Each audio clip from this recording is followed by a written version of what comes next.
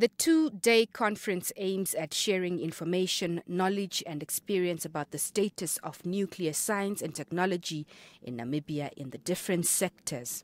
It will also look into the latest technological trends in nuclear science and technology to create awareness and highlight the positive aspects technology offers to society.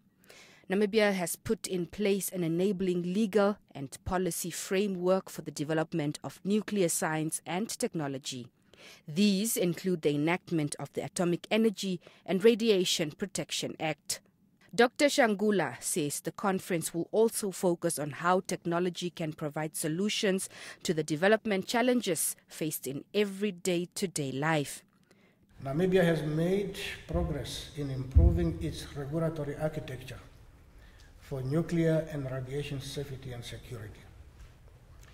This is to ensure compliance to international treaties, conventions, regulations and standards in radiation safety, security and safeguards. It underpins our commitment to fulfill our national obligations in the area of nuclear non-proliferation and provide assurance that all nuclear materials and activities within national borders are exclusively for peaceful uses.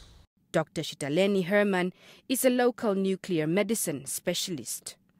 We serve as an advisory body to the government, to the organs of the state on matters related to atomic energy, to nuclear science and technology, with regard to the protection of the environment, the protection of the people, the benefit that we can derive from this science and technology as a people, as a country. The conference will discuss nuclear radiation-based technologies in the health sector, nuclear fuel cycle, food and agriculture industry, including education, training and research.